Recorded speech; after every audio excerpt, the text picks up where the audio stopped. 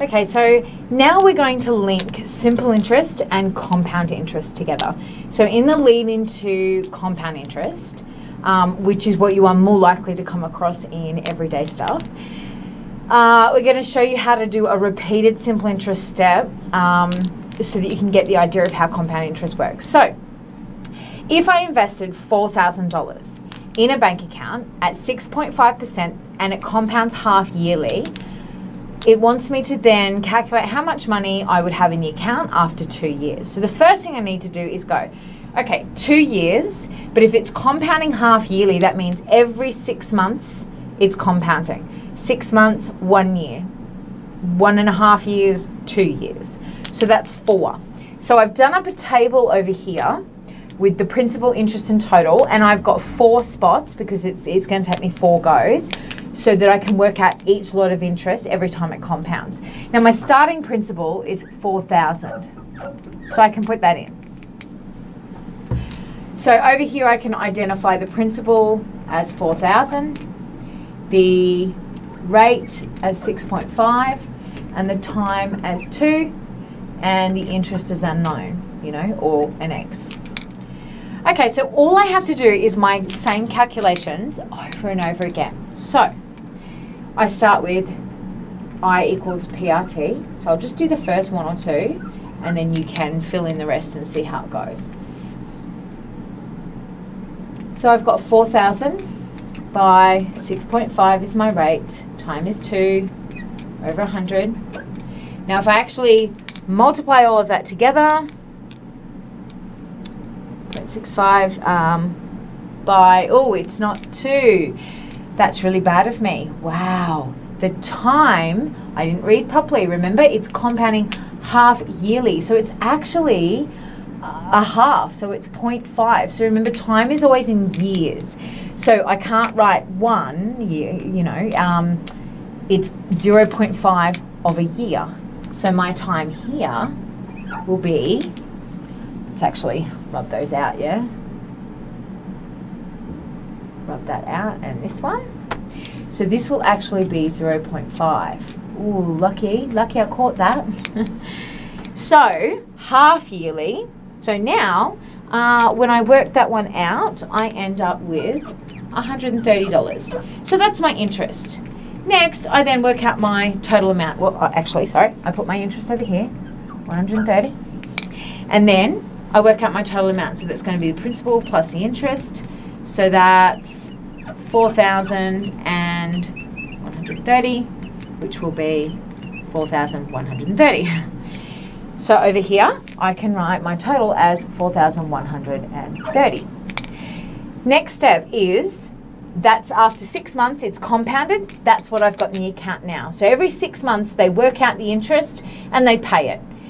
Then the next 6 months is worked on not just your original principal, like simple interest. So simple interest is normally just that principal amount, no matter how long the interest is worked just on that amount. Compound interest works like this, where the interest is then paid. So your new principal includes the interest you were paid at the 6 month mark when it compounded.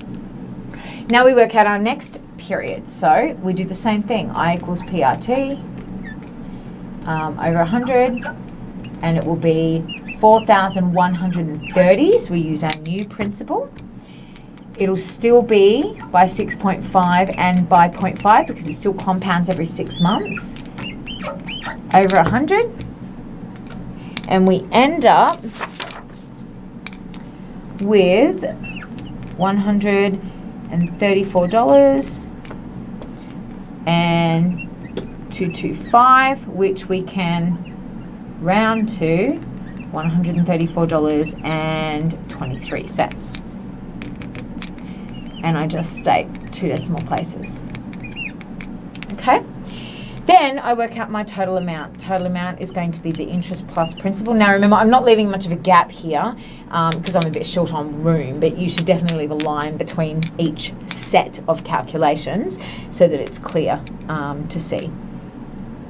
So total amount is going to be your $134.23 plus your 4,130. which is going to be 4,264 and 23.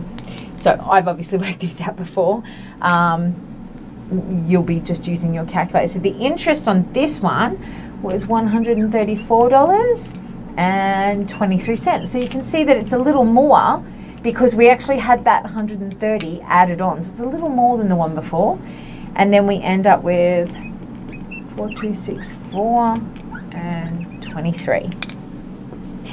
Now, the next two, I want you to kind of work through. So if you can pause the video, do the same lot of working out. So this one will transfer down to here, 4,264 and 23 cents. And you're going to work out the interest and then the total amount after another 6 month compounding period. Then you'll transfer that down to here and again do the calculations. So pause now and do that, and then I'll write the answers up. Okay, so you should have worked out along the way, let's change again, 138 and 59, again a bit more of a jump this time, which gives you 4,402 and 82 cents. Then you would transfer that down, 02 and 82 cents, and you would end up with 143 and 9 cents for your interest, and then $4,545.91. Okay, so if you were to work out the interest just on 4,000 for 2 years at 6.5%, you would have less money at the end. So compound interest actually nets you more, or if you're borrowing money, costs you more. So keep that in mind when you're looking at loans. So our next video is going to look at the compound interest formula. So doing it this way will actually work. This is technically a way of working out compound interest. This is interest that is compounding. However, as you can see, it would just take forever. Hence the reason I only did 2 of the calculations and you did the rest. And that table could just go on. Like if it was compounding for like a 10 or 15 year investment period, you could be there for ages. So we do have a great formula, the compound interest formula, that will help you do that. So just make sure that you're okay with this repeated pattern so that you understand the link between simple interest and compound interest.